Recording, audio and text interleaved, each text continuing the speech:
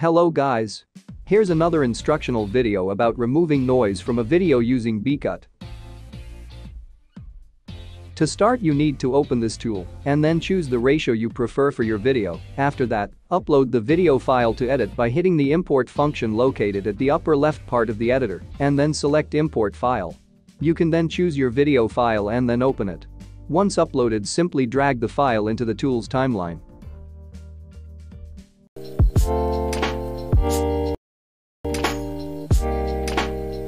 Next is to move your cursor into the video and do a right click, and from the options given choose Audio Detach. From here you can delete the detached audio or replace it with a new one.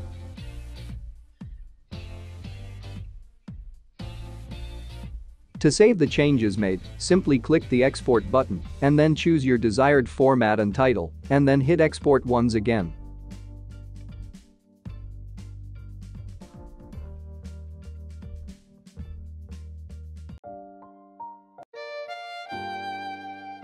And that's how to remove background noise from a video easily using BCut.